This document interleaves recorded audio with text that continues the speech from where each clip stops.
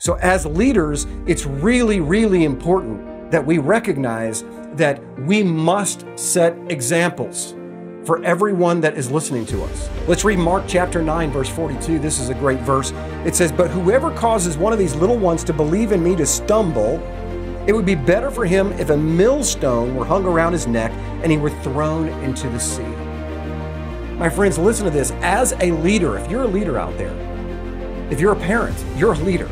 Everyone's a leader, but specifically those in ministry. If you're in leadership and you exercise your right in this area, and you believe it's not a sin to use profanity or whatever the topic might even be, you exercise your right, but it causes someone else to sin or fall short of God's glory in a greater way because of your action, better for you to be thrown into the sea with a millstone around your neck, the Bible says. Are you willing to take that risk to exercise your right?